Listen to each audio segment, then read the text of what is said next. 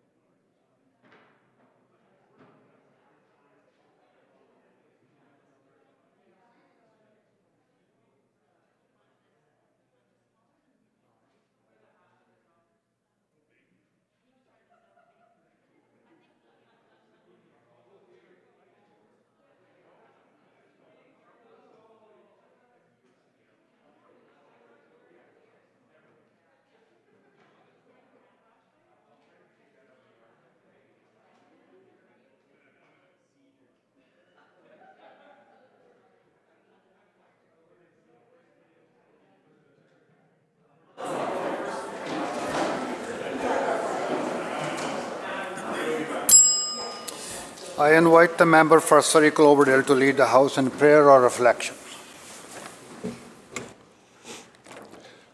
Thank you, Mr. Speaker. I've been at many seminars and conferences where this prayer begins the sessions. But more profoundly, Mr. Speaker, to me is the number of times I heard this in New York right after the World Trade Center towers went down, day after day, as I attended firefighter funerals. Firefighter's prayer. When I'm called to duty, God, wherever flames may rage, give me strength to save a life, whatever be its age. Help me embrace a little child before it's too late, or save an older person from the horror of that fate. Enable me to be alert and hear the weakest shout, quickly and efficiently to put the fire out. I want to fill my calling to give the best in me, to guard my friend and neighbor and protect their property. And if according to your will, I must answer death's call, bless your protected hand, my family, one and all. Thank you.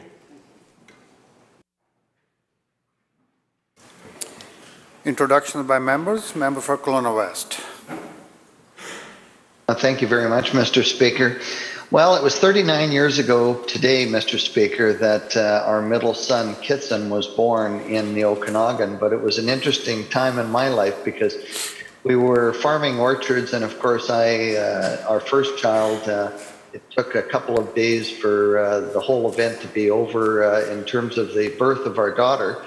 But with Kitson, he came slowly and very methodically, and as I was spraying each tank, I checked back with Ruth to see that how she was doing in terms of the labor. And anyways, later that evening he was born, and I just wanted to say that I'm so proud of him and the fact that what he's turned into, and the fact that he became a winemaker, went to New Zealand to get schooling because it's still not provided anywhere in Western Canada. And needless to say, he's just finished completing an addition to his house for his 2 children. So happy birthday, Richard Kitson Whitworth Stewart, on your 39th birthday.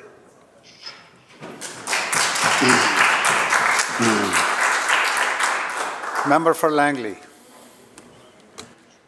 Thank you, Mr. Speaker. I'd just like to introduce someone who's near and dear to my heart, and that's my daughter, Charlotte. Charlotte's watching from home today, and she's turning 3 next week. So will the House please join me in congratulating Charlotte and wishing her a happy birthday. Madam Clerk. Introduction of bills. Government House Leader. Thank you, Honourable Speaker. I have the honour to present a message from Her Honour the Lieutenant Governor.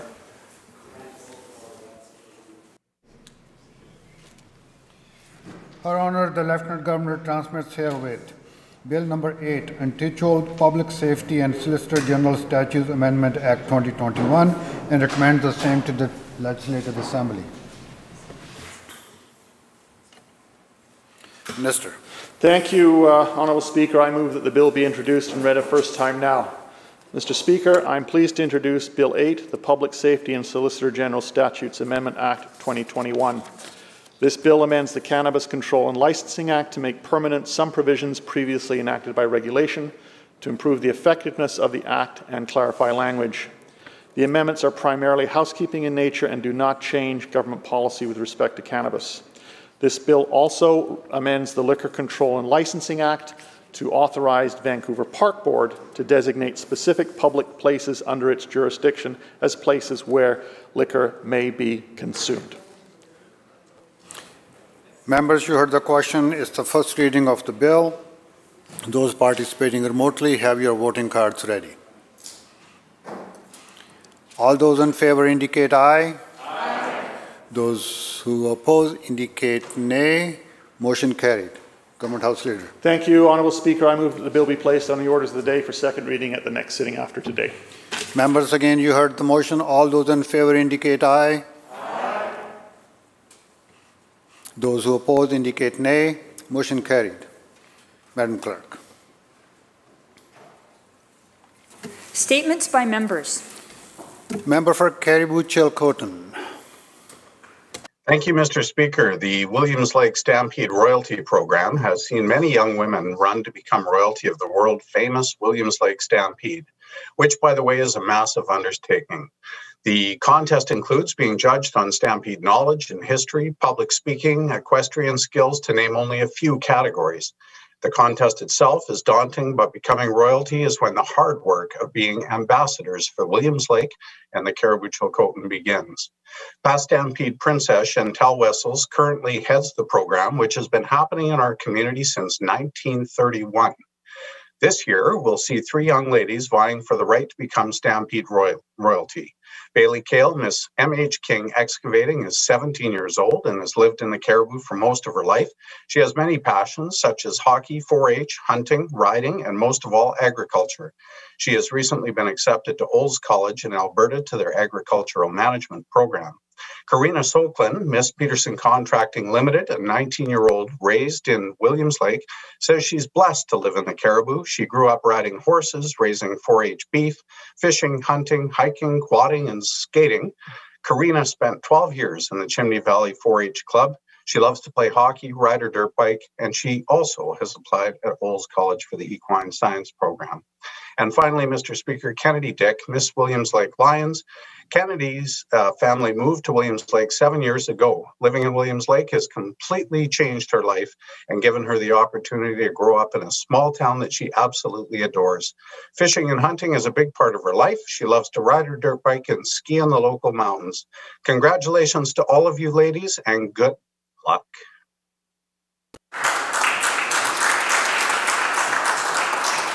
Member for Coquitlam, Burke Mountain. Mr. Speaker, I pay tribute to Joy Thorkelson, who has been active in BC's commercial fishing industry for over 40 years. As resident of Prince Rupert, Joy joined the United Fishermen and Allied Workers Union as a shore worker in 1974. She soon became the union's northern representative and served in that capacity until 2017 when she was elected president.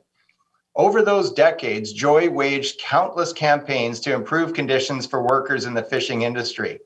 Joy says one of the union's major achievements was the passage of the Fishing Collective Bargaining Act in 1996, which enabled collective bargaining for the Seine fishing fleet.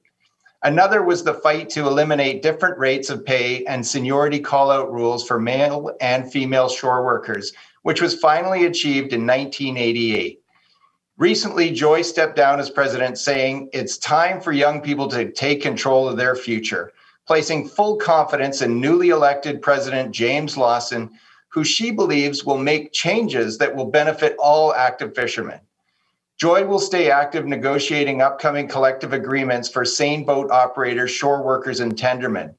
I have known Joy over the years as a knowledgeable, passionate, hardworking UFAWU representative. The Minister of Agriculture, Food and Fisheries recently said, Joy is one tough customer. She will continue to represent workers in BC's fishing industry while we acknowledge with great appreciation all of she has accomplished in the past. I ask all members of the House, please join me in acknowledging Joy Thorkelson's contribution to the BC fishing sector.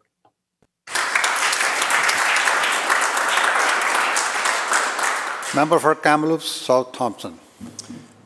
It was a typically cold winter day, January 8th, 1967, when a young man of just 24, overflowing with hopes and dreams, arrived in Kamloops, wearing his finest Italian suit shoes and coat, all of which were no match for a biting Canadian winter. It was, according to Franco Anacarico, a culture shock. But after serving a compulsory 15 months in the Italian army, and against the advice of his mother, Franco was determined to seek a better life and new opportunities in a faraway land.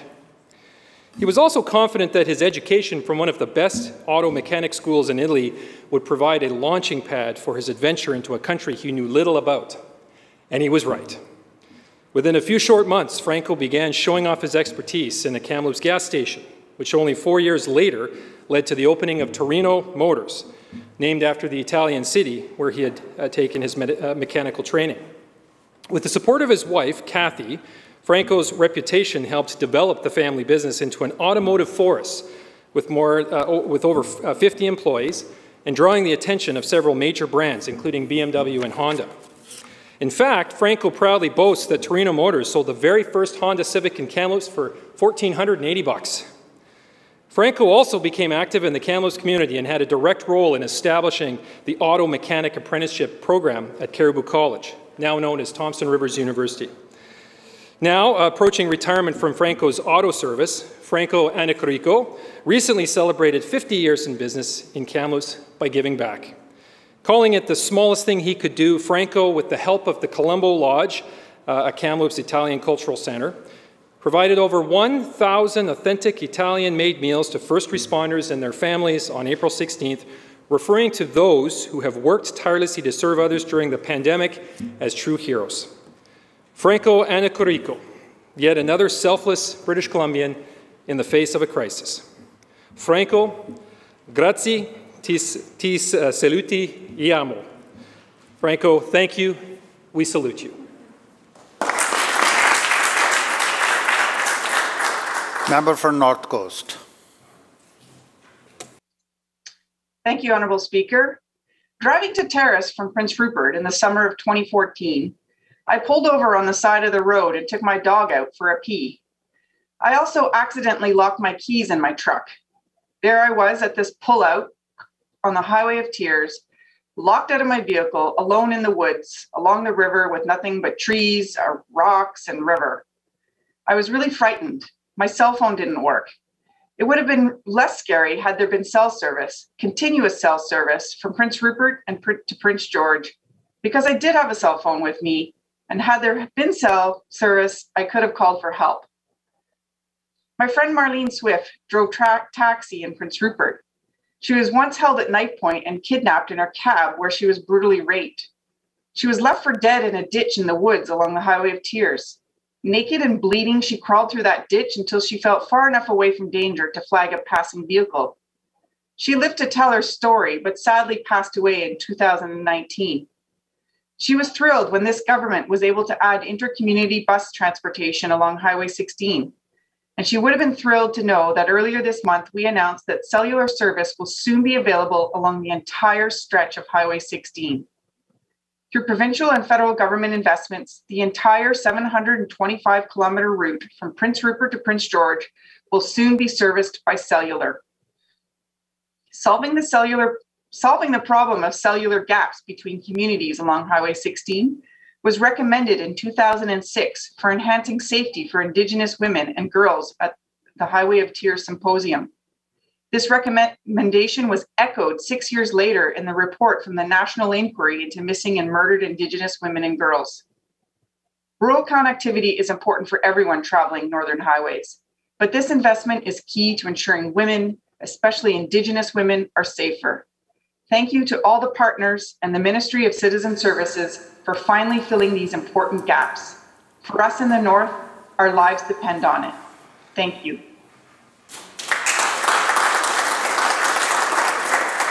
Member for Saanich North and Islands. Thank you, Mr. Speaker. I learned in my time at the Central Saanich Council table the important work of local government is to create and maintain safe and secure neighborhoods. As dry as comprehensive zoning bylaws and official community plans are, they are an agreement that, if followed, enable individuals to peacefully live collectively. Building form, heights, and siting are some of the policy measures that provide certainty that applies to all people that live in a neighborhood. Communities are not just all about built form. They are also defined by the people who live in them. Safe, secure, supportive, and compassionate communities are a result of leadership that clearly articulates expectations and delivers fair, equitable, and consistent application of the rules. When communication lacks or breaks down, or when leaders act with a heavy hand, the trust between neighbors, the community, and their decision makers is eroded. Just and correct decisions are undermined when a neighborhood's valid questions go unanswered. When there is a lack of information, the difficult job of governing a community is increased. Even more troublesome is that people will inevitably fill in the blanks with their own information, and the challenging communications is made unnecessarily more arduous. In Central Saanich, there is an unfortunate situation that has been unfolding over the last month with the Prosser Road supported housing project. Deep down, I believe we all know that we have a role in supporting our friends and relatives who are in desperate need. I believe that diverse and inclusive, welcoming communities are more vibrant and interesting. And just as I ask my friends and neighbors to keep their minds and hearts open to support the disadvantaged in our society, I ask my colleagues in this chamber to show compassion in their actions for the people and neighborhoods their decisions are impacting. This means we need to improve communication and show the respect for people, neighborhoods, and communities that they deserve. Member for Nanaimo North Cowichan. I'm joining you with respect from Malahat territory. I want to talk about the excellence of the Sinemu First Nation, and I'm going to do that by describing three young leaders. Douglas White III, Queen's Counsel attorney. His Coast Salish name is Kula Sultan. And Doug is a practicing lawyer. He's also a negotiator for various First Nations across the country. He is the chair of the BC First Nations Justice Council. He has addressed the United Nations, and he has been closely involved with negotiations across the country for various First Nations. Doug is an amazing person with amazing qualities. The second person is Hunquithia, and that is Erilyn Joseph. Erilyn is married to Josh Joseph. She's 35 years young, a lawyer, a negotiator for the Snuneymuxw First Nation, and recent mom, I think about a year ago, or maybe it was a year plus one, because, you know, Joshua Jr. And seeing Erilyn as a very pregnant young mom doing the work she did was amazing. And then finally, Darcy Good. He is the Snuneymuxw Doogie Howser. This young man who looks like he's about 18 years old, graduated medical school in his early 20s, and is a genius and an amazing person. Now, in context, Douglas White III, Douglas White I was Douglas White of White and Bob, one of the first rights decisions in the province. And Mr. Bob was also a relative of the member from Saanich North and the Islands. But for these generations of activists who have fought for rights and recognition, this is a beautiful time where finally they are being recognized, and these great talents and great potentials are coming to being. And for them, in the words of Swizz Beatz, Plan B ain't no plan. And these people are determined, and I so respect them. Madam Clerk. Oral questions by members. Leader of the Official Opposition. Well, thank you, Mr. Speaker.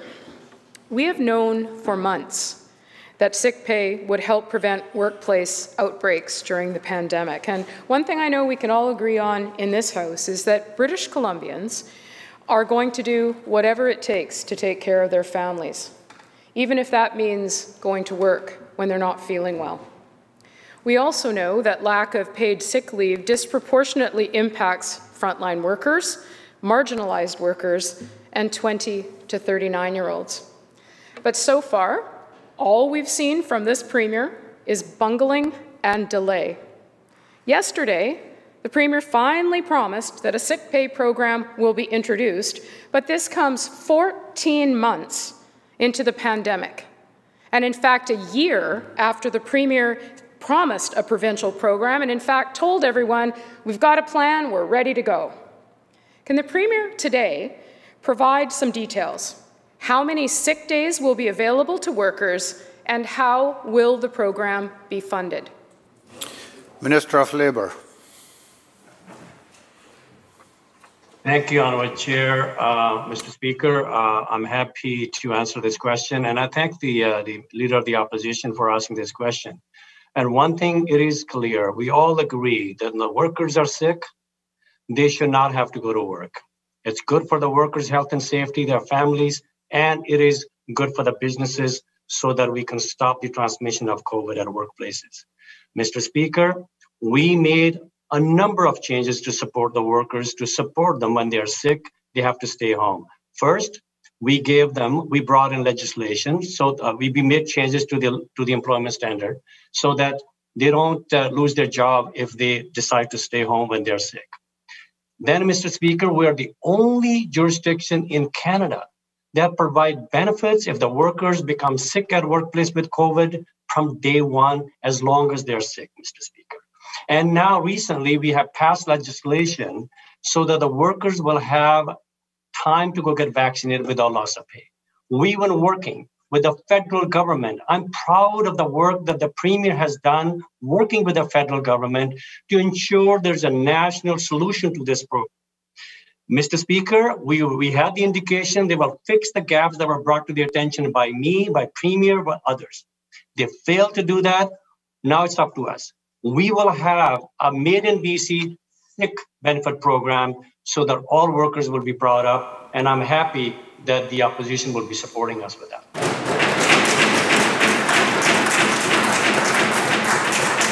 Leader of the Official Opposition on supplemental. Well, thank you very much to the Minister of Labour, and the way that he wandered his way through the answer, he studiously avoided the specific question. And let's be clear, while we do believe that a national program is important, what matters today and what mattered 14 months ago is making sure that British Columbians are taken care of and that there is a paid sick leave program in place.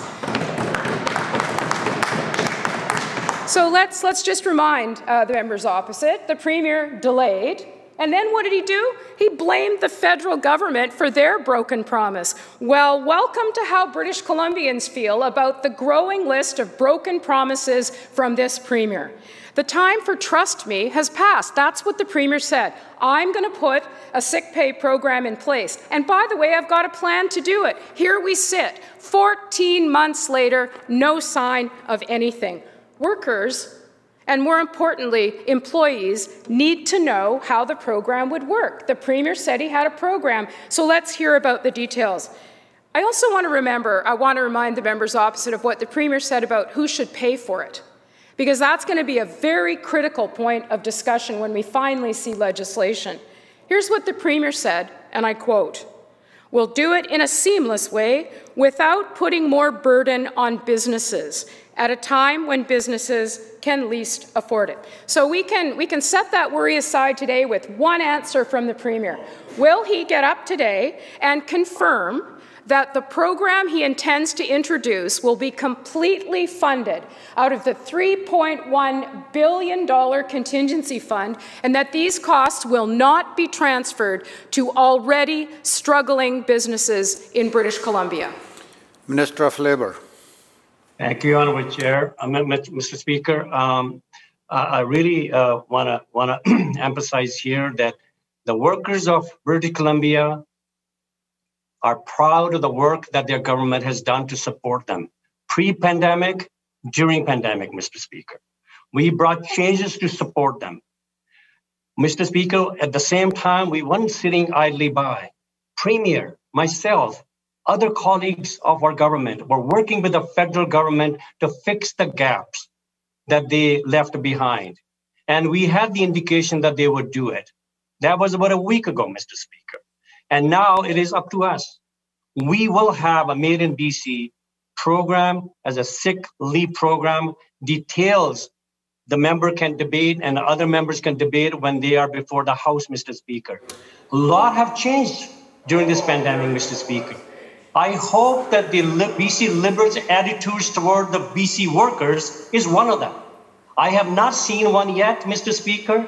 Hypocrisy oozes out of these members, Mr. Speaker, when you look at their track record. British Columbia workers know that this government has their back. We will continue to work to support them, Mr. Speaker. Details will be coming in coming days, and I'm looking forward for this member and her caucus to support us. Thank you. Member for Shuswap. Well, Mr. Speaker, let's be clear that this government and this minister stalled on the implementation of the paid leave program for vaccinations for over 14 months. And here we are today in the legislature, and again, we're not getting clear answers from this minister. With over $3 billion currently sitting in the pandemic contingency fund, there's no reason why the Premier cannot commit today to providing the money to help sick workers in British Columbia. This is a public health emergency, and costs for public health should not be put on the backs of employers, either directly or indirectly through WorkSafe BC surplus and premiums. Through you, Mr. Speaker, to the Premier, will he commit that government will cover the full cost of the program for as long as it's in place? Minister of Labour. Honourable Speaker, as I said before, since the outset of this pandemic, we have led the way in pushing for and developing increased support for workers so that they don't have to go to work when they're sick, so that they don't have to choose between paycheck and staying home sick, Mr. Speaker. They deserve nothing less. We have been working hard for 14 months now, working with the federal government, bringing our own programs in place. I have listed a number of them, Mr. Speaker. And we are working with the federal government. Federal government failed to deliver to fill the gaps that we identified for them, because there are gaps in there. And they do not help when workers have to stay home when they're sick, because they will be losing money. Mr. Speaker, more need to be done. And I can assure this House that we will have Made in BC's sick pay plan, and I'm hoping that the opposition will be supporting us. Member for Shuswap on supplemental. Thank you, Mr. Speaker. It's been a year since the Premier promised that he had plans for a provincial program, and British Columbians need to hear the details of what specific those government plans are. Today, in Ontario, 20 to 39-year-olds are waking up knowing that they don't have to choose between rent or going to work sick. In BC, the Premier is blowing it for them. Will the Premier use the over $3 million in pandemic contingency funds to cover the full cost for as long as the sick pay program is in place? Minister of Labour. Mr. Speaker, let's be clear. This member and all BC Liberals never missed an opportunity to trample on workers' rights when they had the opportunity. Mr. Speaker, we are going to support workers. We supported them pre-pandemic. We are supporting them now. And they know that their government will continue to support past pandemic, Mr. Speaker. Our track record is clear that we're on the side of the workers. We understand it's the workers and employer working together that move the economy. Unlike the previous government, they took sides. They showed nothing but contempt towards the working people, Mr. Speaker. The history is full of their track record. And you know what, Mr. Speaker? Workers know these are crocodile tears that they're watching. They know when it is crocodile tears, Mr. Speaker. They worry, actually, Mr. Speaker, when BC Liberals, any member of them, stand up in the House or outside, talk about workers' rights. They worry that they are coming after their rights, Mr. Speaker. They know that this government is on their side. We will protect them because they deserve nothing less from their government.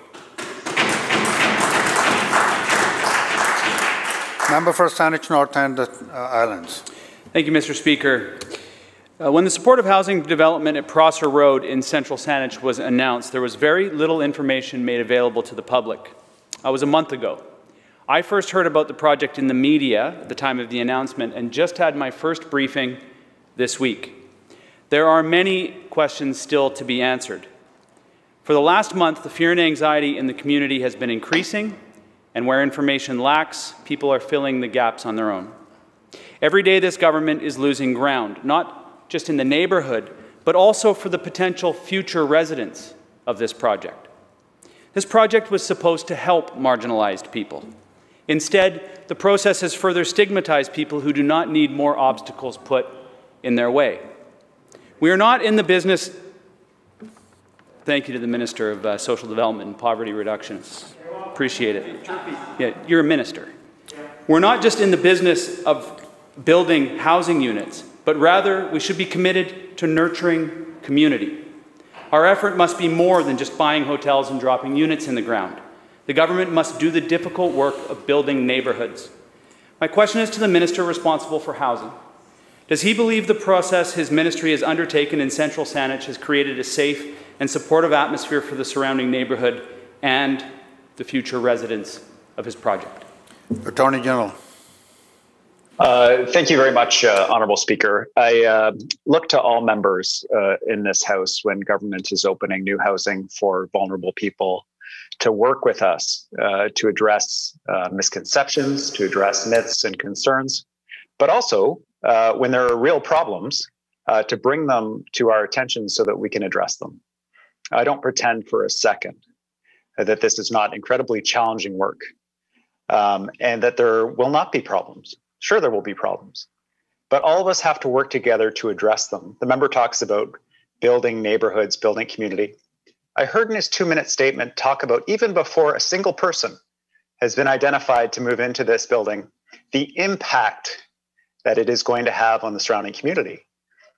The data shows really clearly, when you look at the most obvious metric about what an impact of a supportive housing unit would be, the impact on the value of housing around it, the price people are willing to pay to move next door to one of these units, the values are not impacted. When people are voting with their dollars where they want to live, they're happy to live beside supportive housing because it works. It doesn't mean that there are never problems. It doesn't mean we don't have to work together to address them. But even before a single person is identified to talk about the impact, that's not helpful. So I'm asking the member to work with me. I'm glad to work with him. He had his briefing to get people inside, to get them good, high quality housing out of tents. This is our priority. We're in reactive mode right now. We're moving into proactive mode with a homelessness strategy. I will need his support, and I'm counting on it. Member for Saanich Norton.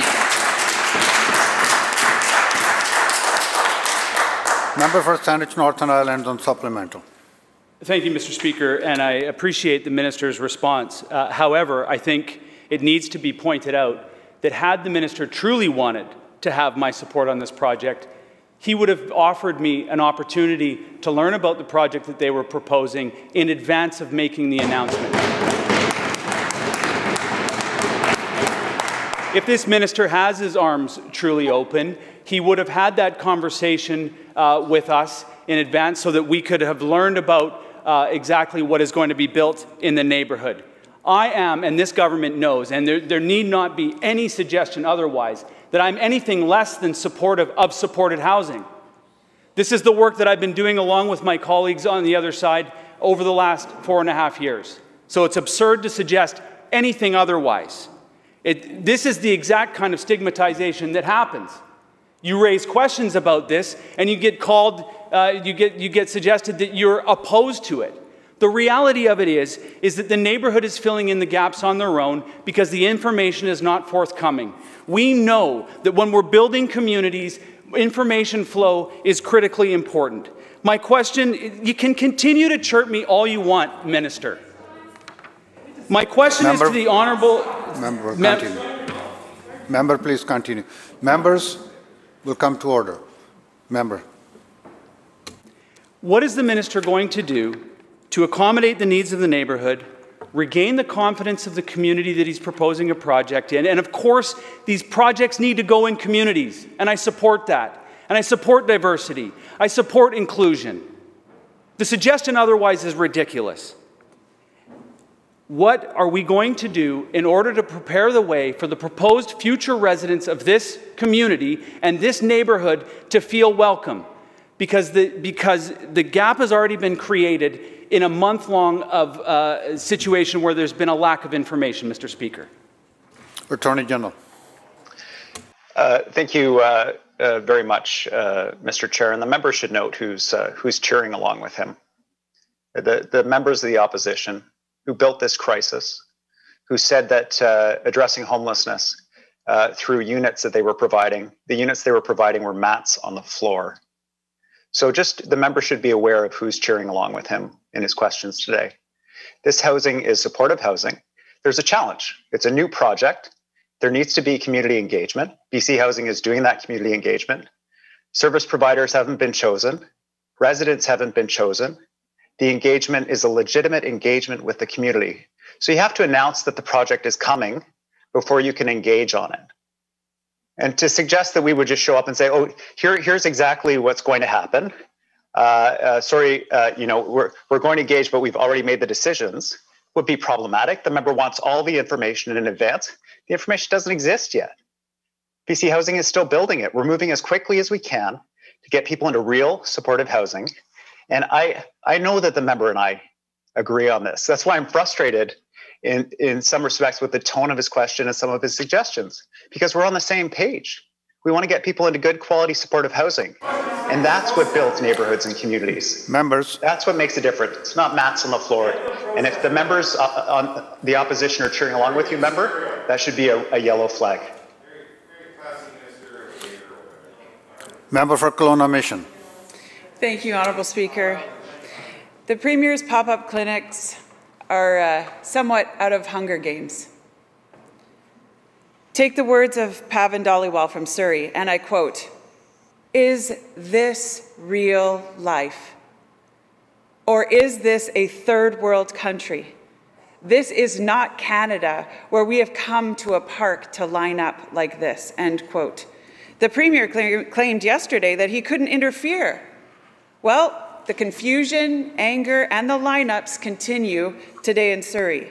Will the Premier stand up and apologize for the chaos that he's caused communities like Surrey? Minister of Health. Thank you very much, Honourable Speaker, and thank you to the member for her question. The member will know that we identified community health service areas around BC in the last 2 weeks where there was a high level of transmission of COVID-19 and a low level of immunization. Those communities included communities such as in the Columbia Valley, in Dawson Creek, and of course, in the community of Surrey. And different health authorities have tried different strategies to address the situation. Over the last couple of days in Surrey and in Coquitlam, Fraser Health worked with pop-up clinics. Now, they immunized a lot of people in those clinics, but I think it's fair to say that they were not a success, certainly from a communications or a confidence perspective. So Fraser Health is taking the lessons from that. But I just remind everybody that more than 1,700,000 immunizations have taken place. Very precisely, people who are clinically vulnerable have been immunized. That we're working through, especially in high transmission areas, frontline workers who are getting immunized as well. I think our program overall has been very successful, and I think acknowledged as such. These pop-up clinics have not been successful because they've undermined confidence in the process while immunizing a lot of people in critical neighborhoods. We've got to learn the lessons, and we've got to do better. And Fraser Health will do so. Member for Kelowna Mission on supplemental. Thank you, Mr. Speaker. Well, I do appreciate that the Minister of Health suggested that the vaccinations that we did yesterday were a success, but taking a hotspot with the highest levels of virus, gathering thousands of people, and then waiting them in lineups and congregating for hours, but not getting their vaccines is somehow less than a success. And this morning, hundreds of people lined up again for a pop-up clinic that wasn't actually in existence at Newton Athletic Park. The Premier has already the contact information and postal codes through the vaccine registry. He could have prevented this. And I'll go on to say that there's actually pharmacies that could have distributed the vaccines equally, if not more effectively. One person in line said, and I quote, "My cousin knew someone in Fraser Health and they said they might be here today, so we just showed up. There's still no information around whether you're getting a vaccine," and I end quote. So why is the Premier not using the vaccine registry that people were told to use? Minister of Health. Well, the honourable member, the answer is we are, and we did in this case, but that the communications, obviously, of the pop-up clinics led to long lineups yesterday that everybody saw, and so Fraser Health is learning the lessons from that and making changes in their approach to that, and that seems fair enough. The registry has been profoundly successful. 2 million people registered, more than 900,000 appointments booked, and we are going to continue to use that system, and I want to encourage everyone, because there will be more vaccine next week and more vaccine the week after. 1.1 million doses of Pfizer vaccine over 4 weeks to get registered now. It is essential that people get themselves registered so that the first possible moment they can book their appointments. Last night, people who are 58, born in 1963 or before, were able to book their appointments. And those age groups are going to move down through the age-based program quickly over the next 2 to 3 weeks. So I want to encourage all MLAs to encourage their constituents to get registered for the COVID-19 vaccine. This is a crucial moment in the pandemic. 38% of people have been vaccinated up to now, and we're going to do significantly more in the month of May. Thank you. Member for West Vancouver, Capilano. Thank you, Mr. Speaker. Mr. Speaker, seniors and people with English as a second language are being left behind by this Premier's pop-up vaccine clinics. One person in Surrey said, and I quote, "We just registered an auntie and uncle who don't have cell phones and who didn't know how to register, so we hand wrote down all the information for them," end quote. The Hunger Games approach is unacceptable. Mr. Speaker, will the Premier ensure that there is proper advance notice of these clinics with proper translation services? Minister of Health. Well, thank you, Honourable Speaker. And there are two ways to register. One is online, and the other is through the telephone line where translation is available. This is how we immunized 180,000 clinically vulnerable people. In the honourable member's constituency, 45% of people have been immunized in this period when we've had a relatively limited supply of vaccine. And I think that reflects in her community and other communities around BC the extraordinary work of doctors and nurses and everyone else in immunizing British Columbia. Our registration system has been very effective so far.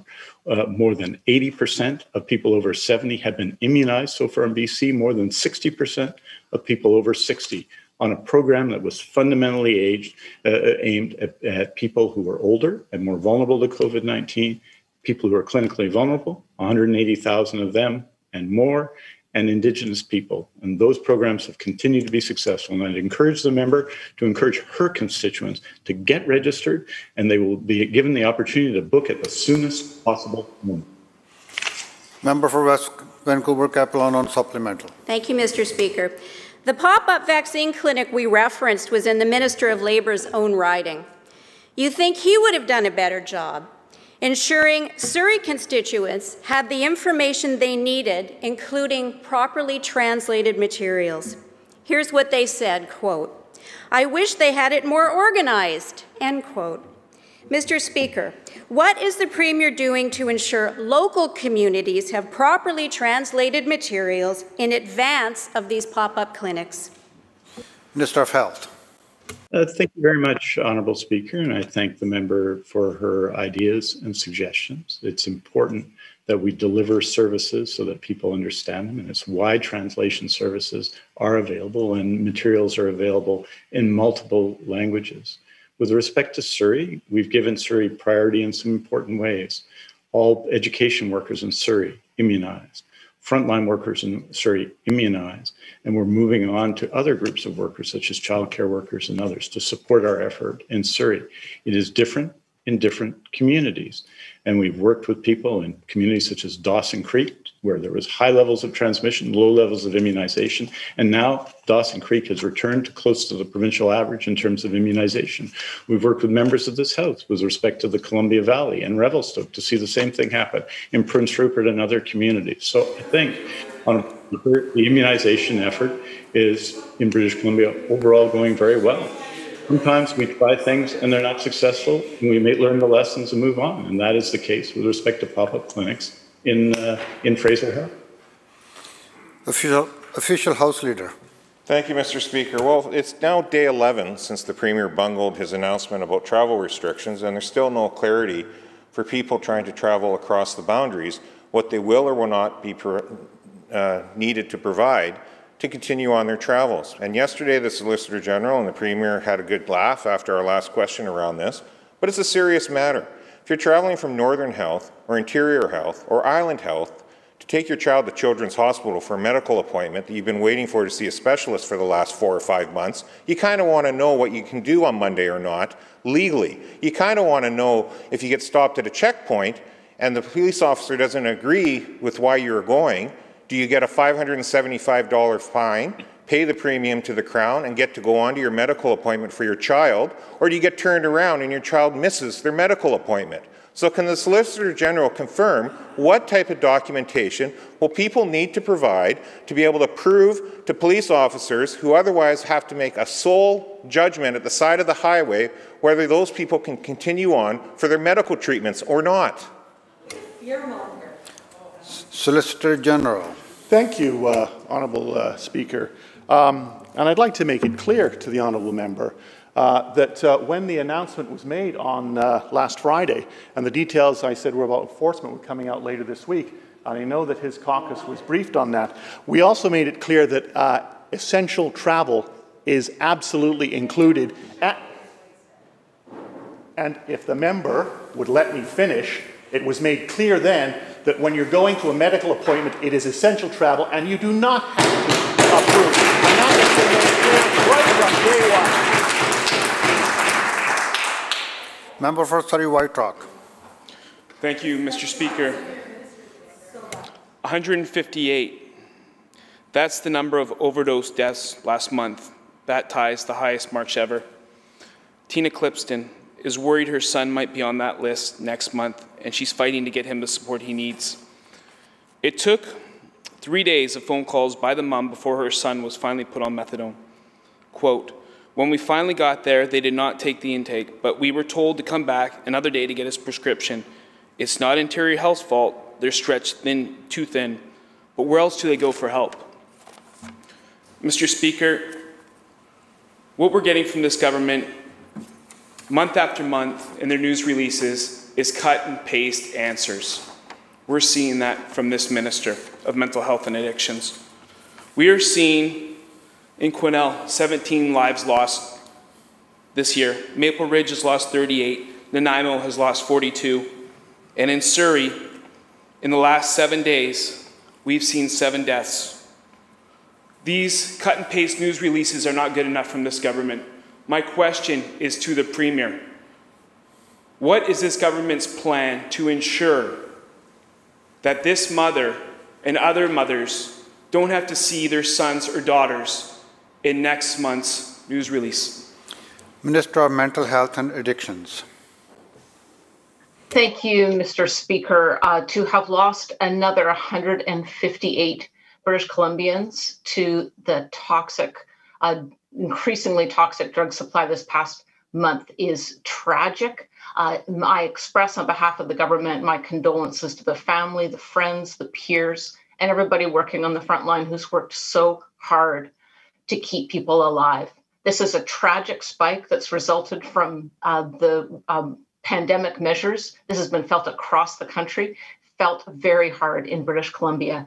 Let me remind the member, we're the only province who has scaled up our response to the crisis across the full continuum of care. We have doubled the number of supervised consumption sites. We're the only province that's offering prescribed safe supply as a way to separate people from the toxic drug supply, and further expanding that. That we have built more treatment beds, doubled the number of youth treatment beds, that we are supporting in every way that we can to try to overcome this tragic loss of life. But honestly, I'm surprised, and with great respect to those families who have lost loved ones, and with great respect to those working hard to save lives, that the member would raise this question, questioning our commitment to addictions treatment and response to the overdose crisis in this week that the media is alleging that the BC Liberals used a publicly funded addictions recovery center for partisan purposes is troubling and questionable. And I hope the member does not question. Member Chair would like to hear the answer, please. Minister will continue. I've finished my answer, Minister. Thank you. The bell ends the question period. Madam Clerk. Orders of the day. Government House Leader. Thank you, Honourable Speaker. I'll call continue debate on the budget. Member for Surrey Fleetwood will continue.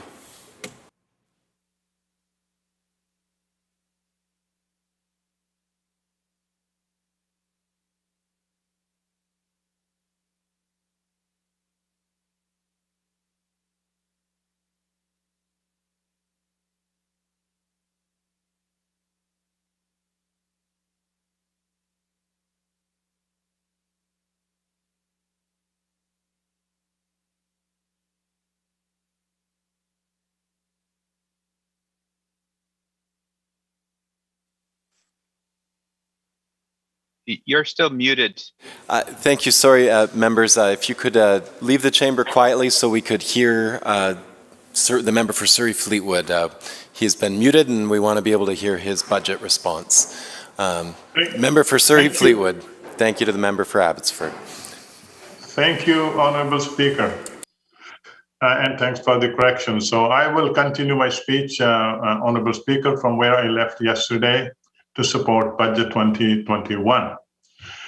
First, I would like to begin by acknowledging the traditional territories of the Lekwungen-speaking people, especially the Songhees and Esquimalt First Nations. Coming back to the budget, Mr. Speaker, Budget 2021 continue to provide measures to help businesses adapt and prepare to seize the opportunities to recover that recovery will bring. We didn't wait, Mr. Speaker, to get support into the hands of businesses that needed help.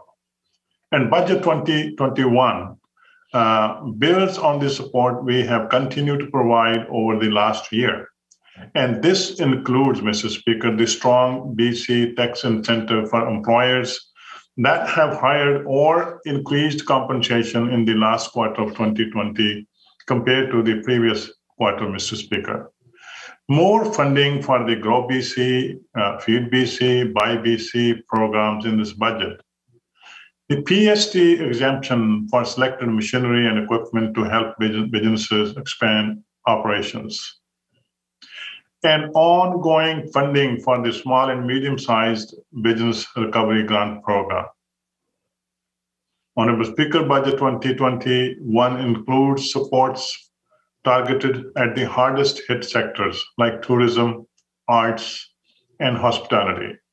And this includes $100 million through Budget 2021 to support tourism recovery starting in 2021 to 2022. Supporting 14,000 restaurants, bars, wineries, gyms, fitness centers through the most recent health restrictions through circuit breaker business recovery grants as well. So, Mr. Speaker, we will continue to support businesses through this challenging time and help them prepare for recovery. And that's a good news for the people of BC and particularly for the small and medium-sized businesses of BC. Clean BC. Honorable Speaker, climate change is one of the most pressing issues facing British Columbians, and we must make sure that a post-COVID future is a greener and more sustainable one. Clean BC is our plan to build a cleaner and more sustainable future. And Budget 2021, Mr. Speaker, includes an additional $506 million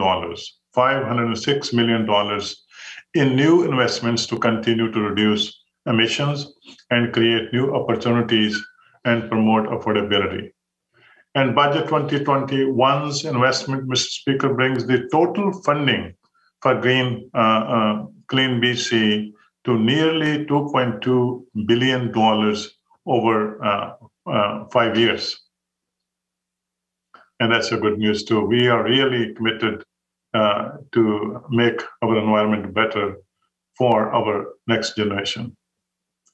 Infrastructure. Honorable Speaker, Budget 2021 provides record level of capital spending with $26.4 billion over 3 years. And this is a $3.5 billion increase when compared to Budget 2020, which is the last budget. And these investments, Mr. Speaker, in this budget will create 85,000 jobs, 85,000 jobs for the people of British Columbia. And these investments, Mr. Speaker, support a strong and sustainable economy with investments in roads, transit, schools, housing, and hospitals. In Surrey alone, Mr. Speaker, the new investment include Surrey New Hospital, Surrey Langley Skyton Extension, new schools and additions to schools in Surrey, Mr. Speaker, and the Patolo is already under construction. So there's a lot of activities going on in Surrey. Honorable Speaker, the other good news for the people of Surrey, they have been waiting for a long time, Mr. Speaker, is that this budget moves forward BC NDP commitment to build a new hospital in Surrey. That was cancelled by BC Liberals.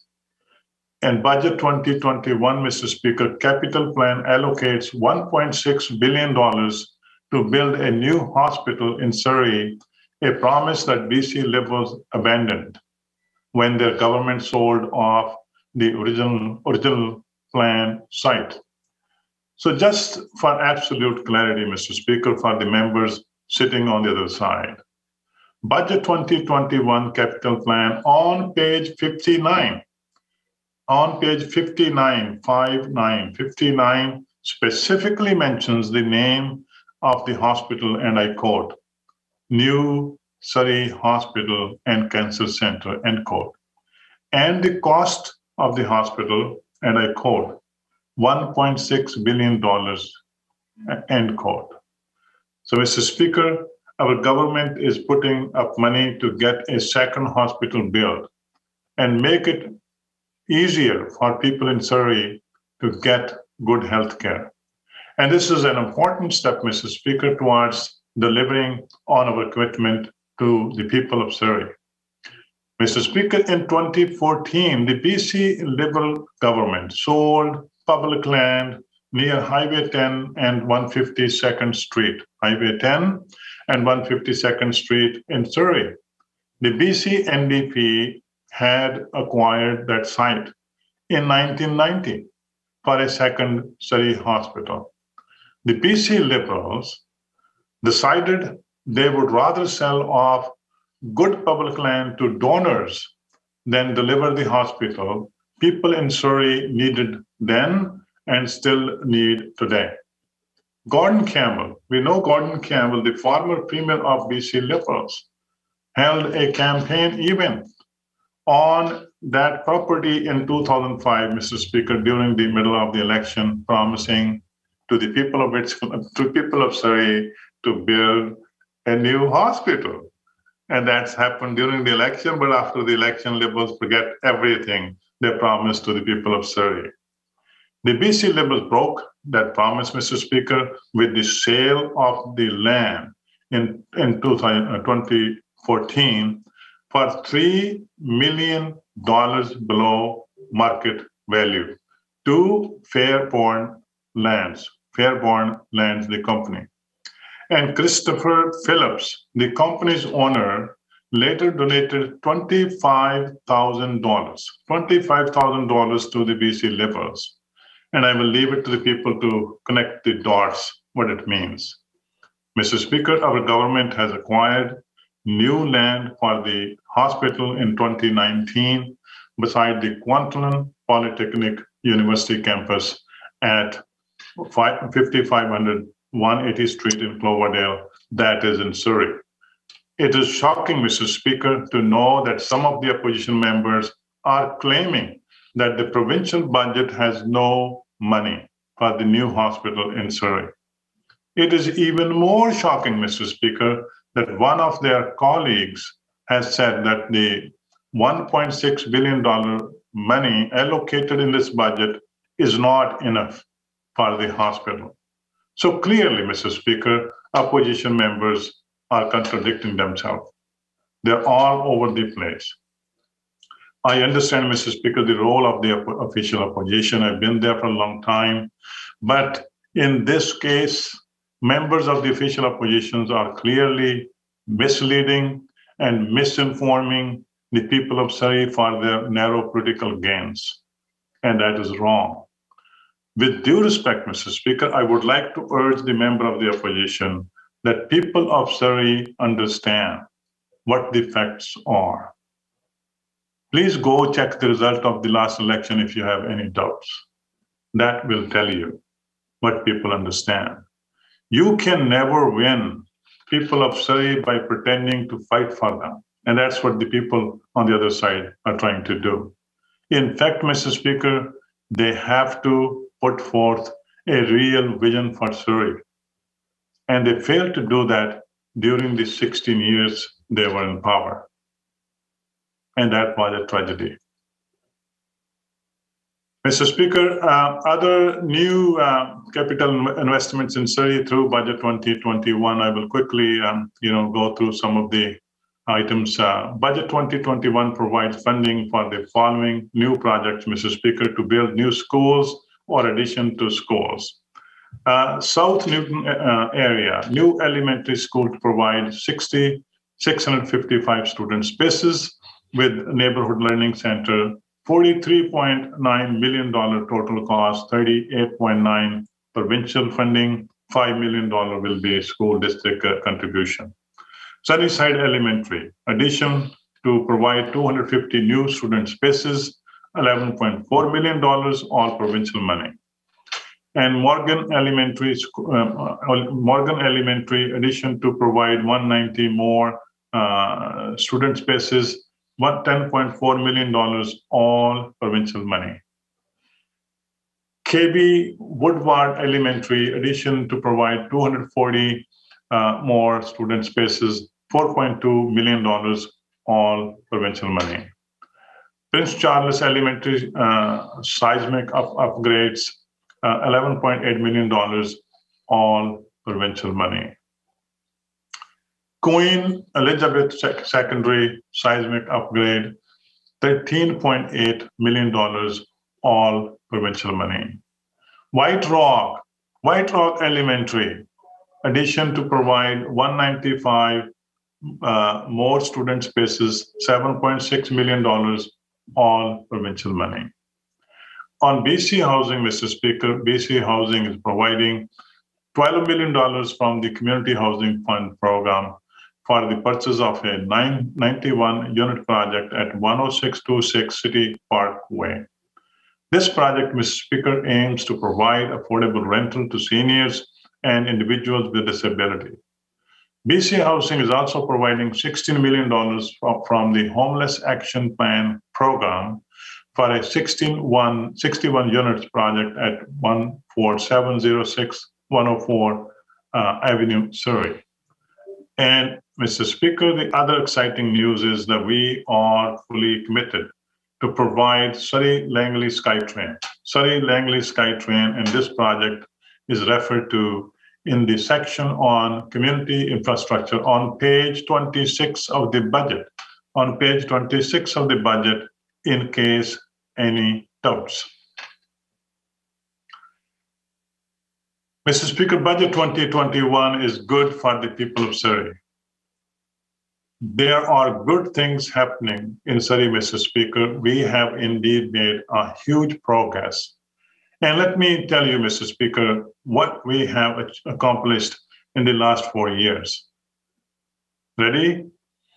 Number one, BC Liberals forced the people of Surrey to pay bridge tolls when they were in power, Mr. Speaker. We eliminated the tolls on Portman Bridge and Golden Ear Bridge, Mr. Speaker.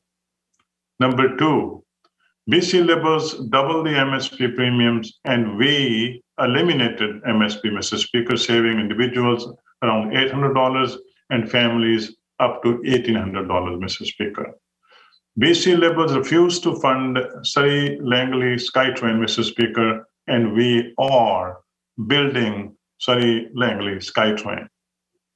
Number four, we are building the Portola Bridge, Mr. Speaker, that was completely ignored by the BC Liberals for 16 years, Mr. Speaker.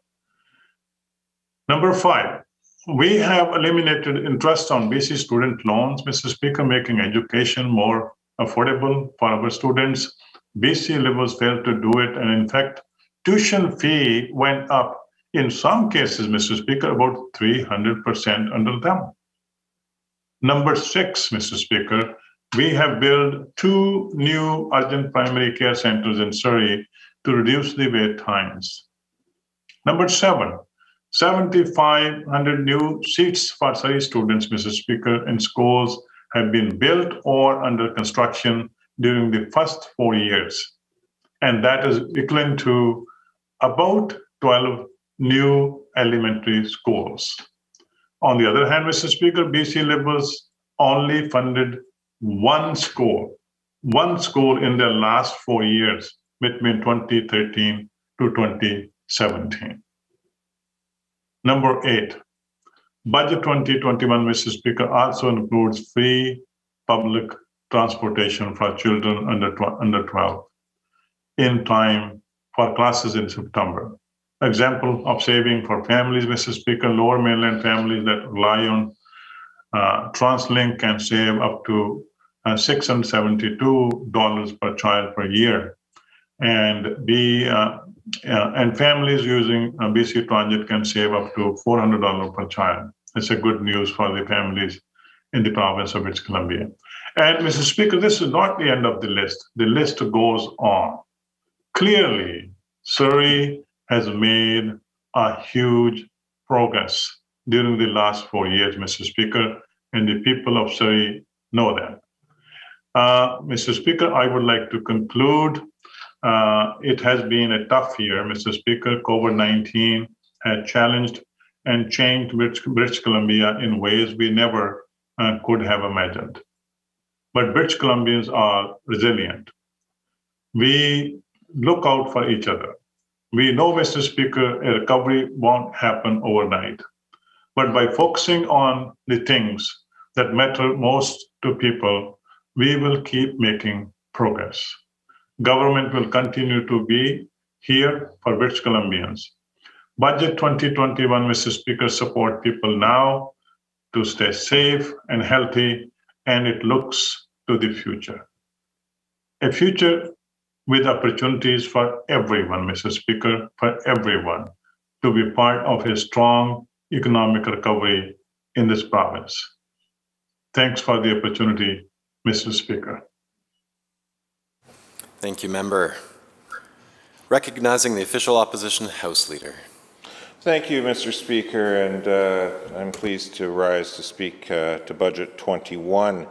And certainly the previous speaker was touching on and accusing the BC Liberals of misleading voters. Perhaps I'll start my comments by correcting a few things if we are talking about misleading voters and what this budget lacks and what voters were expecting.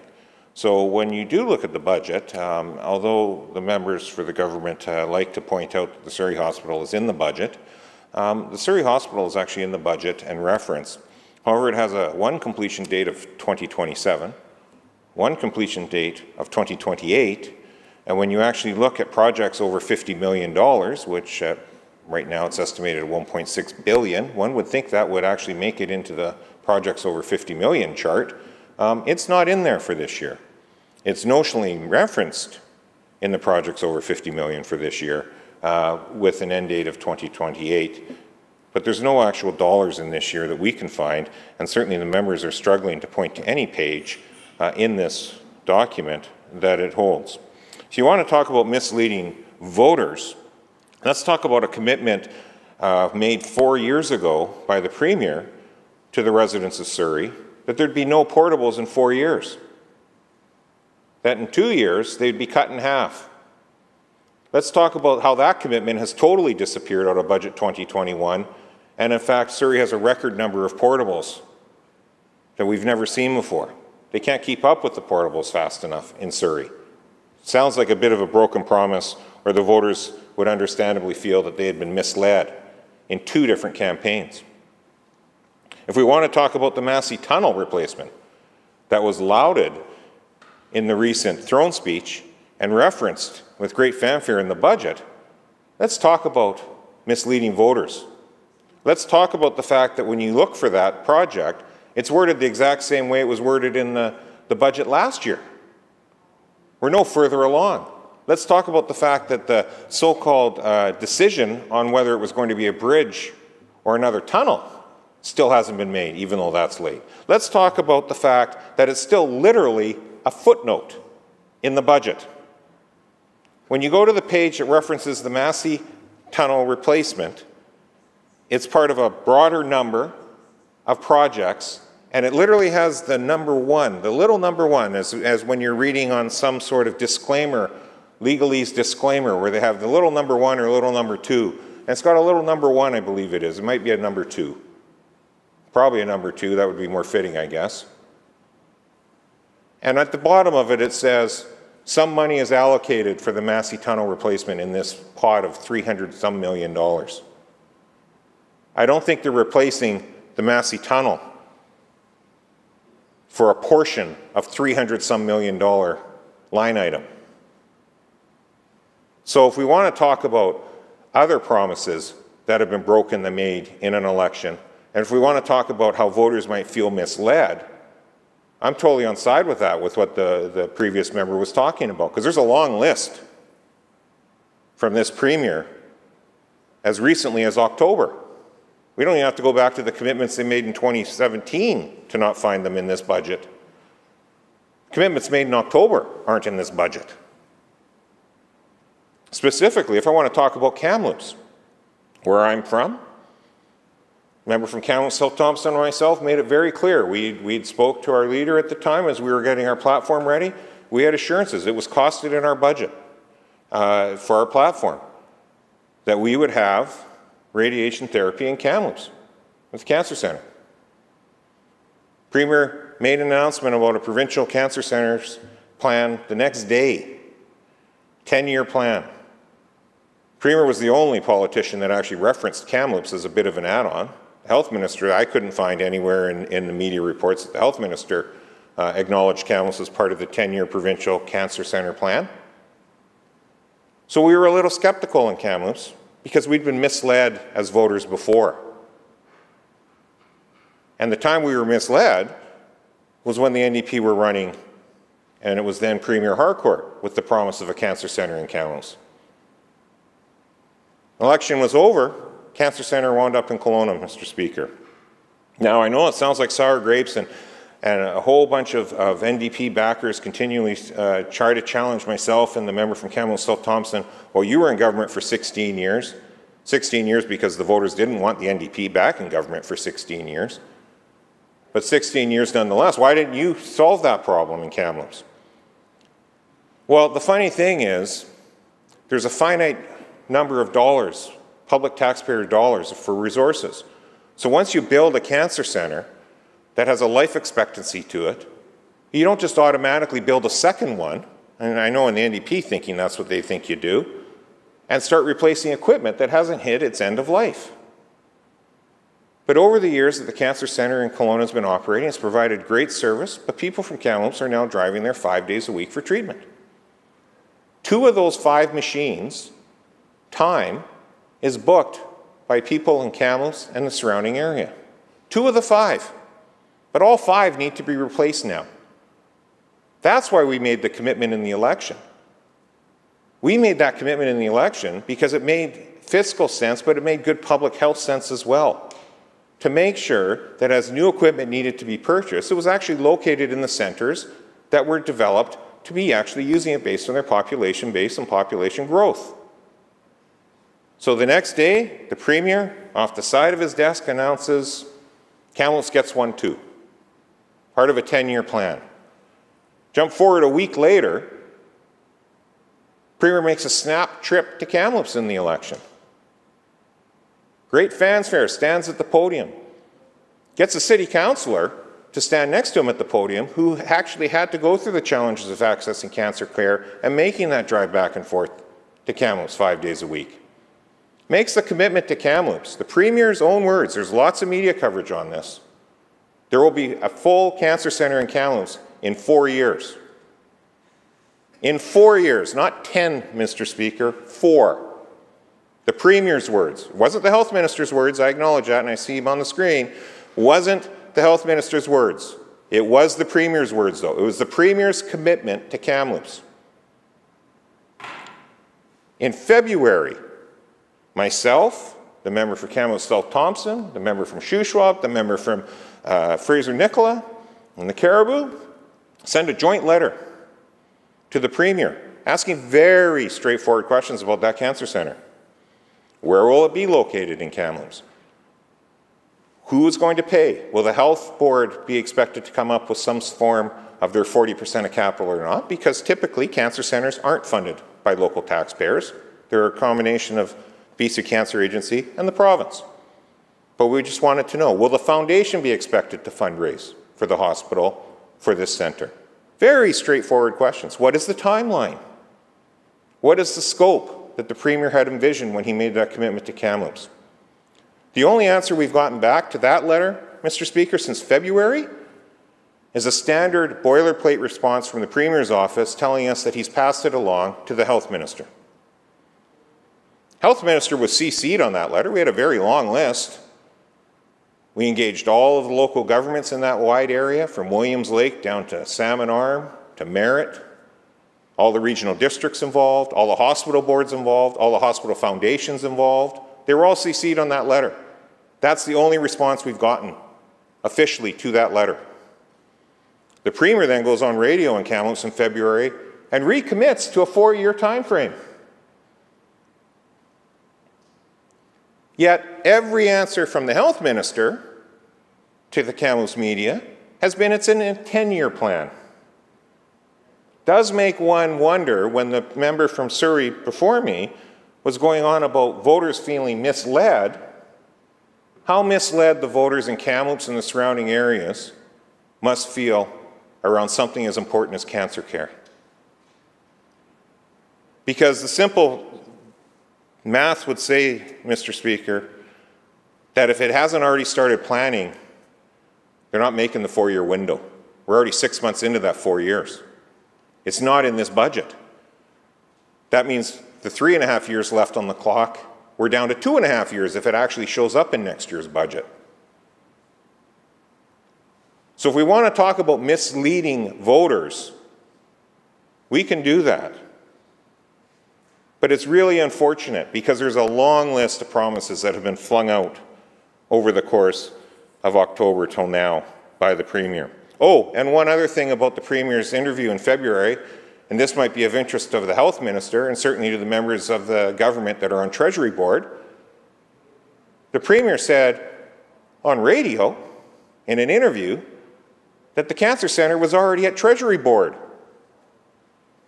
I don't know of any government project that could already be at Treasury Board with zero answers to how anything has been identified and how Treasury Board could make any determination on any project like that. And if that's how this government is running the books, that's a pretty scary proposition moving forward when you look at multi-billion-dollar projects that are needed over the next several years.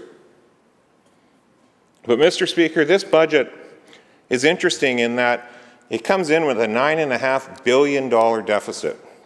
And it'll be very interesting as we get into estimates, because the revenue projections that they made last year, this government made last year, pre-pandemic, in that budget that was pre-pandemic, the revenue projections for this year are about $3.5 billion more than they were projecting in this year's budget. So that's understandable why they would have a $3.5 billion deficit. And it's understandable with COVID that they would have a slightly higher deficit as well for some of the programs and services that needed to be provided to support people during the pandemic. However, we're hard-pressed to find $6 billion worth of pandemic supports. And in fact, when you consider that they already have a $3 billion slush fund built into this budget, simple math would say at best they have about $3 billion worth of COVID supports actually identified in their budget, at best. And I say at best, Mr. Speaker, because a large cost item for any government is always the public sector workers. And they do great work. I am not in any way trying to diminish the work that our public sector women and men do to provide services for people in British Columbia. Not for 1 second. They do excellent work. And they get hired when jobs openings happen to fill those positions. And it's up to government to decide whether or not job openings happen or not. So we've talked at length, several of our members, about how the public service jumped from 430,000 in 2020 to 490,000 in the 2021 budget. It's an increase of 60,000 public sector employees. So again, if we've added 60,000 employees this year alone in this budget, we have a $3 billion slush fund, $3.4 billion drop in revenue. There's sure not a lot of money sitting there for direct COVID supports for businesses and individuals in this budget. So I was a little curious leading up to speaking today, Mr. Speaker, so I asked staff to pull some public sector numbers for me, in terms of numbers, because this is a movie we've seen before, I think, and it's probably why the NDP wound up with 2 seats last time they were finished and took 16 years to still be in opposition, and in fact didn't even win the election after 16 years. So I thought, well, what was the public service when the transition happened? What was the number of the public service when the NDP took over government from us? And granted, it was in July, so it's going to be a bit of a strange year. So if we go back to 2017, public sector was 310,000. Okay, 2018, 310,000. Makes sense. Government's still finding its way. It's a new government. Fair enough. And again, these are all coming directly from government budget documents, these numbers. 2019, from 310,000 to 326,000. So we added about 16,000 based on ideology differences and things of that nature. That seems probably not too far-fetched, I would say. And 60,000 this year seems like a pretty large number. But Mr. Speaker, let's look at what happened in the budget document that would have been tabled pre-pandemic for 2020. Because a lot of what we hear from this government is all about the pandemic, the pandemic, the pandemic. We're doing it because of the pandemic. So what happened between 2019 budget and the 2020 budget, which was delivered pre-pandemic? Public sector workers went from 326,000 to 430,000. Pre-pandemic last year, this government added 104,000 public sector employees. They added 33% to the public sector roles pre-pandemic. Then in the middle of a pandemic, they had 60,000. And the pushback we get from the finance minister is, oh, you must be opposed to us hiring people to help in the pandemic. Absolutely not. We actually added almost half as many for the pandemic as you did pre-pandemic. This government, over the last 3 years, has added 180,000 public sector employees to the payroll in British Columbia. In 3 years. And 130,000 of those were pre-pandemic. And that's starting at a base of 310,000. That's like a 60% increase in the public sector in 3 years. No wonder they're saying they're not going to be out of deficit for 9 years. No wonder there's no private sector job plan in this budget. They can point to NBC, and I know we're going to debate that later. It's $100 million in this year at NBC. It's only $200 million next year, $200 million the following year. Given that the government couldn't figure out how to push out $345 million of business supports in 1 year and had to suddenly make it a 2-year program, I'm highly doubtful they're going to have any success trying to push out $500 million to any great effect for the economy. At the same time, just in this year alone, we know we've seen about 45,000 private sector jobs disappear. It's a false economy right now. Taxpayers are not a bottomless pit able to fund things at will that is all things government. They just aren't. At a certain point, you need a healthy, strong, thriving private sector to be able to pay the bills. Again, this is not directed at any one of those 490,000 public sector employees, let alone the 180,000 extra that were added to get to 490,000. Those people are doing their job. Those people are doing what they've been asked to by the government to do. It's this government that has decided that somehow adding 60% to the public payroll is a way to move forward. It's this government that decided that somehow adding 35% to the government payroll before the pandemic was even hit was a good idea. And the reason I raise this, Mr. Speaker, is it raises concerns. It raises concerns about how much time we're going to have to actually delve into estimates. Because normally in a 12-week session, Mr. Speaker, the budget gets introduced, and 2 weeks later we're debating the budget. We're into estimates. Well, this year out of the 12-week session, the first 4 weeks was taken up because there was no budget. So we have now lost, as an opposition, as a public, to have proper scrutiny on the government's books, on the highest spending, highest deficit budget in BC history, lost 4 extra weeks of scrutiny and oversight on just what the heck's been happening under COVID and how money is being spent and how it's going to be spent in this fiscal year. We've lost that opportunity, Mr. Speaker. It's like pulling teeth to get proper COVID data. It's like pulling teeth to try to get proper explanation where the money is going that gets approved unanimously in this House for COVID supports. It's like pulling teeth to find out, is the Premier going to live up to his word and sick pay will actually not be borne by businesses and the costs associated with that? Or will it be paid out of the $3 billion slush fund they've built into this $9.5 billion deficit? They even tap danced around that today, Mr. Speaker. The government even wouldn't answer a very clear question about whether the Premier would hold his word that sick pay should not be on the backs of businesses. They're already stretched thin enough. Couldn't even get a clear answer on that. So we've lost 4 weeks of estimates time, 4 weeks of scrutiny.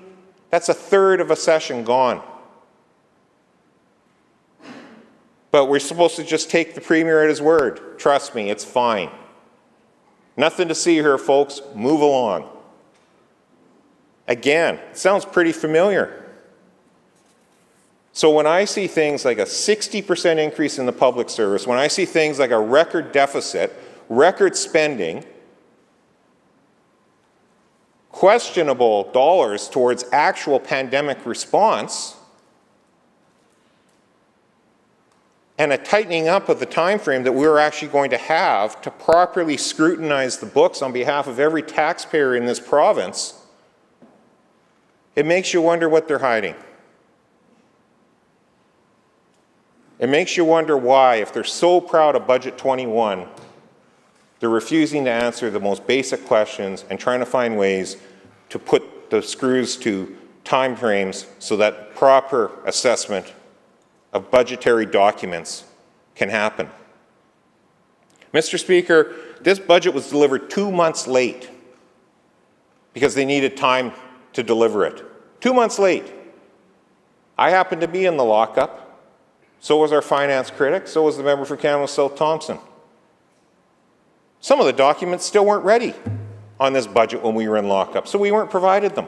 So we couldn't actually do proper scrutiny on budget day to have our response to the budget properly prepared. After a 2-month delay, we couldn't get something as simple as the estimates book. The estimates book that when you read through gives much more detail than the marketing document, which is the budget book. We were given the budget book. It's got some nice pictures. Hopefully these ones are from people from BC, because I note that in BC is using stock photos from people that aren't in BC. But I digress, Mr. Speaker. 2 months. 2 months late to have half the information needed to provide proper scrutiny as an opposition. 2 months late. And now we're told, don't worry about it, the budget was 2 months late, we weren't able to give you proper information on the day of the budget. In fact, the finance minister was, 10 minutes late for the budget speech. Such pride in the budget, Mr. Speaker, such pride. And we're told, well, your time's restricted for estimates because of the way the legislative calendar works. Well, I know this side of the House is more than happy to invest the time that the taxpayers are paying us to do to fully look at every ministry and figure out just where the heck all this money is being spent. To figure out which ministry is actually seeing the big jump in staffing, because that's not really clear in these documents. That's why estimates are so important, so that we can actually dig in as critics and ask each minister, where is the growth in the public sector? Obviously, there's going to be some growth in health with COVID. That's understandable, and that's expected. What's the growth in some of the other ministries? Because certainly if you talk to people in rural BC, they're not seeing it in the Conservation Office service. They're not seeing it on the ground through Flinrod. They're not seeing a whole wide range of things. So just where did these 180,000 people get hired to go work? We know there'll be a few added because of class size and COVID protocols in schools. That's understandable too. And we look forward to getting those answers. Those are important questions and answers for the public to know. But it's equally as important for the public to know where all the other ones that the government doesn't want to talk about have gone. Because this is not sustainable. This rate of hiring is not sustainable. But again, when information gets hidden, when information is very hard to access, when information needs to be dug through, and you sit and wait for documents that are already 2 months late, and they don't show up until it's too late, that's not acceptable. And there's a lot of members in the government, Mr. Speaker, that were in opposition for those 16 years they like to chant back at us. They were in opposition for 12 of those 16 years. Some were in for all 16. And I would ask every one of those members to ask themselves what they would be thinking in their head right now if our side of the House had dared to bring in a budget 2 months late after changing the law twice to make that happen in the space of 6 months. 2 months late, with record spending, record deficit. Now, of course, that would never happen with our government, but let's imagine it did. 2 months late, and you're sitting in lockup, and the response back from the finance ministry is, oh, well, those documents aren't ready yet. On the day of the budget, an hour and a half before the budget speech. But don't worry, trust us. Oh, by the way, we've delayed this so much, a third of the normal time you would have to scrutinize this on behalf of the public has disappeared because we're introducing it a month later after 4 weeks of debates already happened in the House on other random things. I would ask the members opposite that were in those opposition chairs for all those years what they would actually be thinking before they get ready to come at me with their next partisan attacks and tweets and everything else, which is fair enough. I understand how it works. But just ask yourself if you're not just selling off a little bit of your soul as you do that. Because this is about openness and transparency. That's what budget's supposed to be about. That's what we're supposed to be looking for in estimates. That's what the taxpayers in this province pay in opposition to do.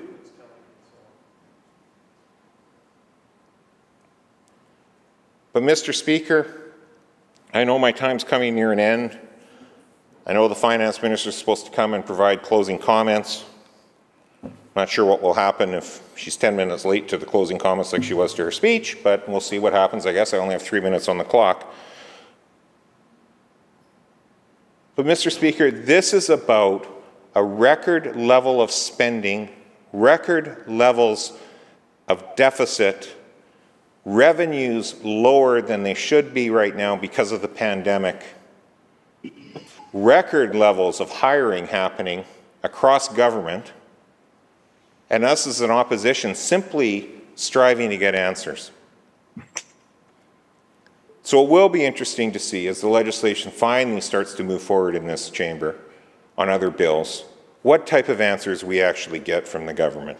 It will be interesting to see when a sick pay plan comes forward, because it's not in this budget, even though the Premier said a year ago he had one ready to go. There's no sick pay plan in here. The other thing, the Premier made it very clear that it should not be on the backs of businesses.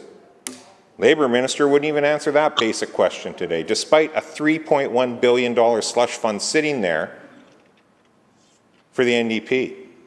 And it's going to be very interesting to watch how that $3.1 billion, and we're going to track it very closely, Mr. Speaker, how it gets doled out.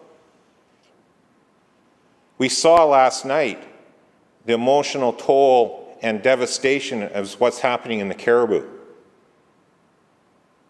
and how few resources this government is providing for flood control, fire remediation, groundwater works, runoff. It'd be a rounding error for them to deal with it properly out of that $3.1 billion slush fund. So we're going to see if things like that are actually truly impactful to people's lives are going to be dealt with by this government that claims they're for the people, or if they're going to run and trot around to various NDP ridings and sprinkle $20 million there and $50 million there to try to change the channel on a bad news day, because they've had a lot of bad news days lately.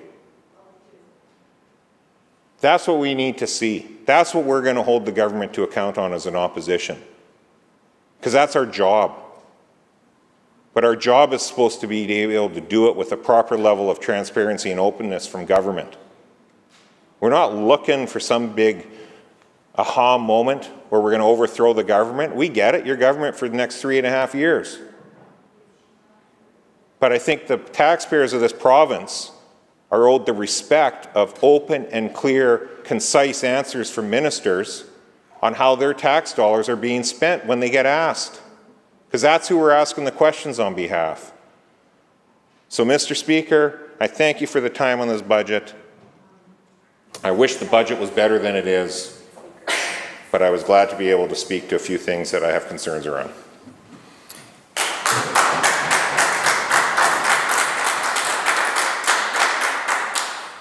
Seeing no other members seeking to be recognized to speak. Okay, let's hold on.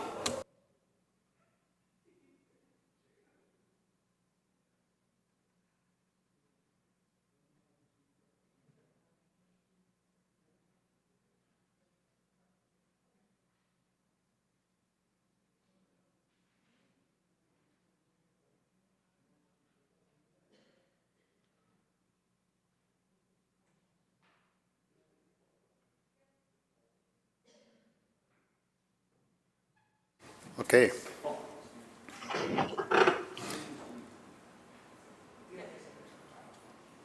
Seeing no other members seeking to be recognized to speak, the question before the House is that the Speaker do now leave the chair for the House to go into Committee of Supply. So members who are participating remotely, have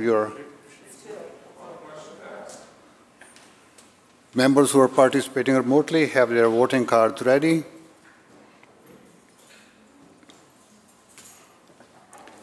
All those members in favor indicate aye.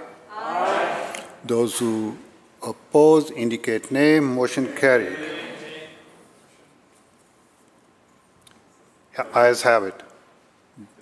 Division has been called.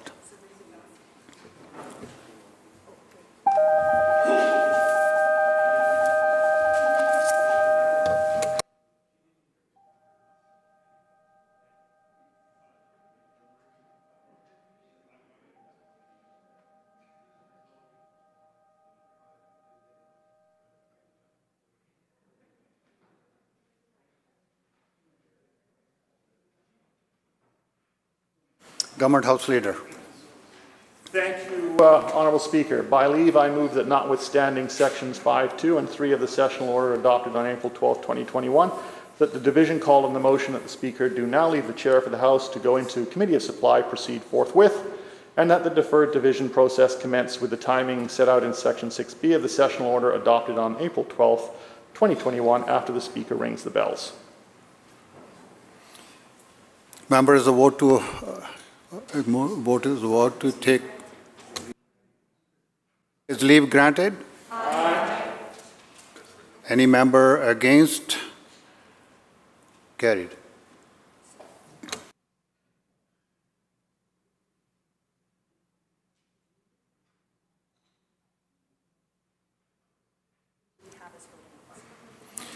Members, now you heard that leave has been granted.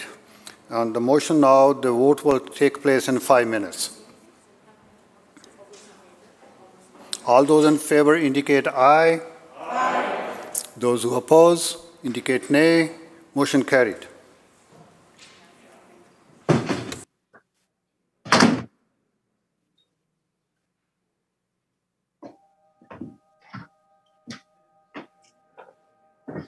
Called for division.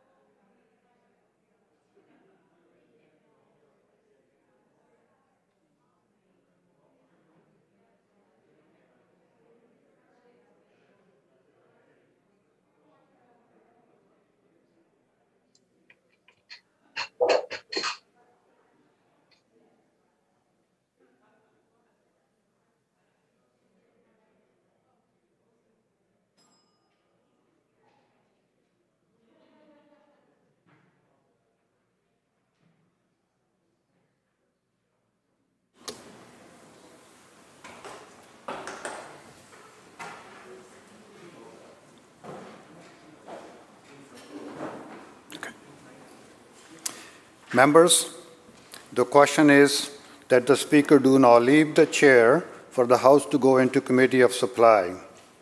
The Clerk will now conduct a roll call division in alphabetical order by caucus, beginning with the Government Caucus. Please clearly state, I vote aye or I vote nay when your name is called by the Clerk. I remind members participating remotely that they must unmute their microphone when their name is called by the Clerk. The voting cards cannot be used for formal division calls. The Clerk will now conduct the division.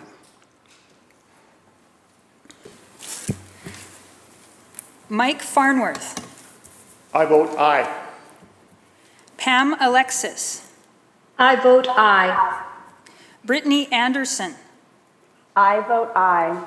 Michelle Babchuk. I vote aye. Brenda Bailey. I vote aye. Harry Baines. I vote aye. Lisa Bear. I vote aye. Gary Begg. I vote aye. Jagrup Brar. I vote aye. Spencer Chandra Herbert. I vote aye.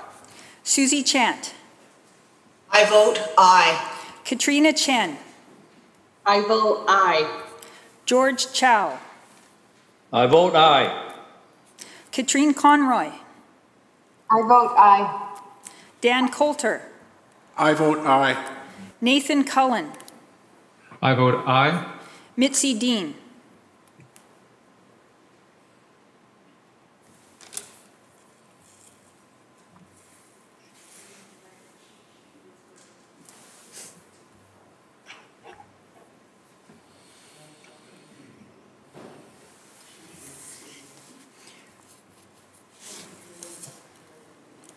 Bob Deeth. I vote aye. Adrian Dix. I vote aye. Finn Donnelly. I vote aye. Megan Dykman. I vote aye. David Eby. I vote aye. Mabel Elmore. I vote aye. Rob Fleming. I vote aye. Rick Glumac. I vote aye. Kelly Green. I vote aye. George Heyman. I vote aye. John Horgan. I vote aye. Ravi Kalan. I vote aye. Ann Kang. I vote aye. Ronna Ray Leonard. I vote aye. Grace Lohr. I vote aye. Bowen Ma. I vote aye. Sheila Malcolmson. I vote aye. Melanie Mark. I vote aye. Andrew Mercier. Aye. Josie Osborne. I vote aye. Lana Popham. I vote aye. Bruce Ralston. I vote aye. Murray Rankin. I vote aye. Jennifer Rice. I vote aye. Selena Robinson. I vote aye. Janet Routledge.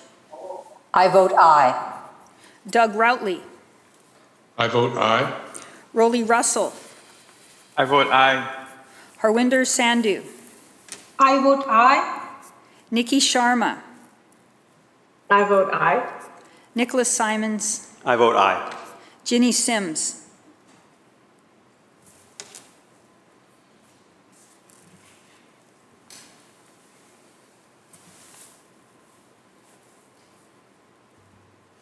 Ginny Sims.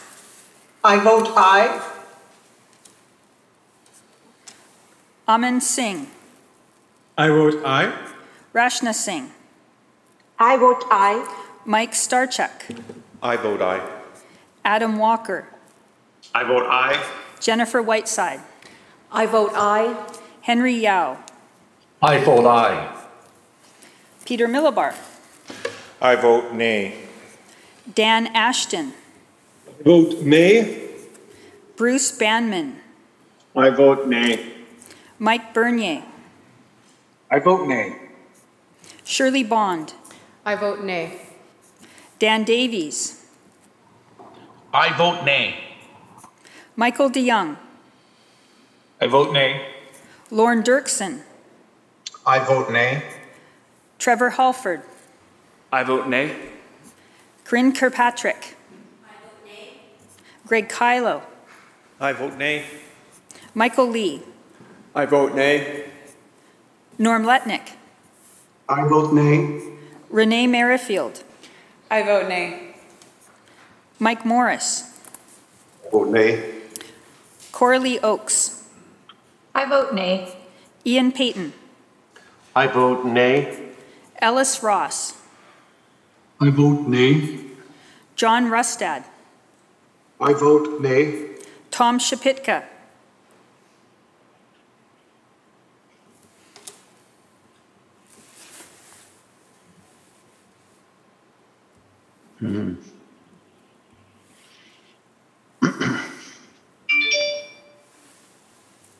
Tom Shapitka.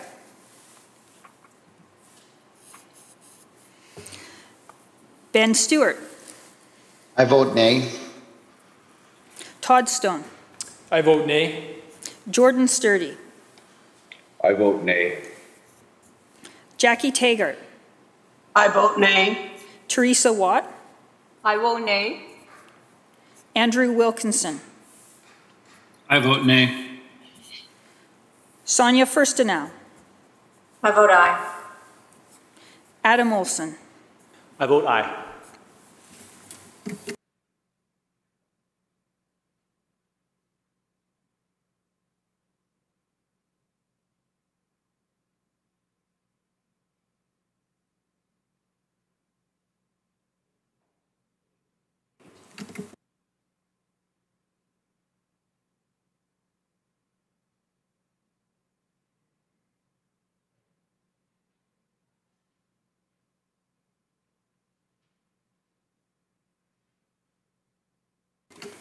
Tom Shapitka.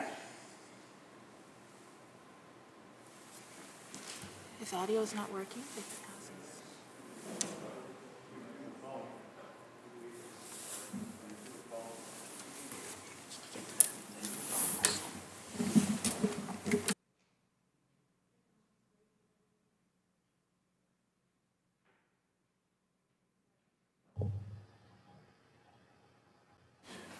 Member for Kootenay East, please unmute your mic.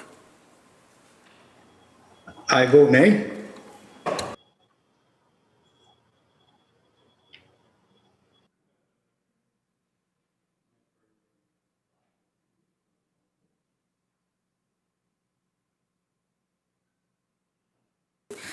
Those voting aye: Mike Farnworth, Alexis Anderson, Babchuck, Bailey, Baines, Bear, Begg, Brar, Chandra Herbert, Chant, Chen, Chow, Conroy, Coulter, Cullen, Deeth, Dix, Donnelly, Dykeman, Eby, Elmore, Fleming, Glumac, Green, Heyman, Horgan, Callon, Kang, Leonard, Lore, Ma, Malcolmson, Mark, Mercier, Osborne, Popham, Ralston, Rankin, Rice, Robinson, Routledge, Routley, Russell, Sandhu, Sharma, Simons, Sims, Asing, Arsing, Starchuk, Walker, Whiteside, and Yao, 56.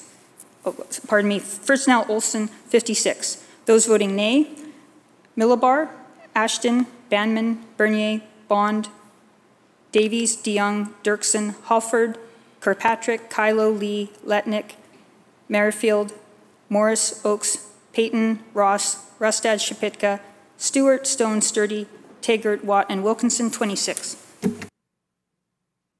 Motion is carried.